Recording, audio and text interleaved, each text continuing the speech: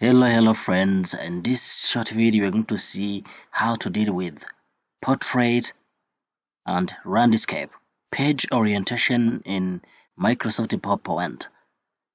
In other office like Microsoft Word, Microsoft Excel, we just change to from portrait to landscape by just clicking on page layout, but here in Microsoft PowerPoint we do have page layout, and it is very simple to deal with the page orientation.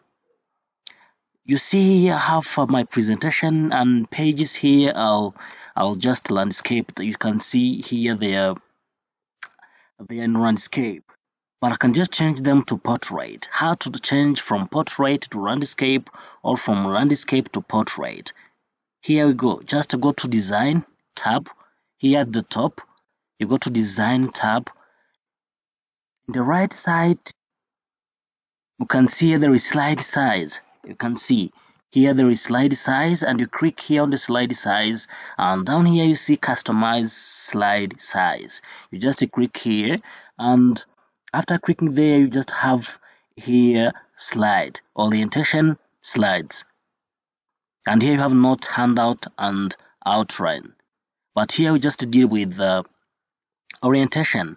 And you see now my presentation here is in landscape, and now I can change it to portrait, or I can just go from portrait to landscape if I want. And here you click OK, and once you click OK you see here there is a page that is prompting, and you can see here you are scaling to a new slide size. Would you like to maximize the size of your content or scale it down to ensure fit? Will fit on the new slide?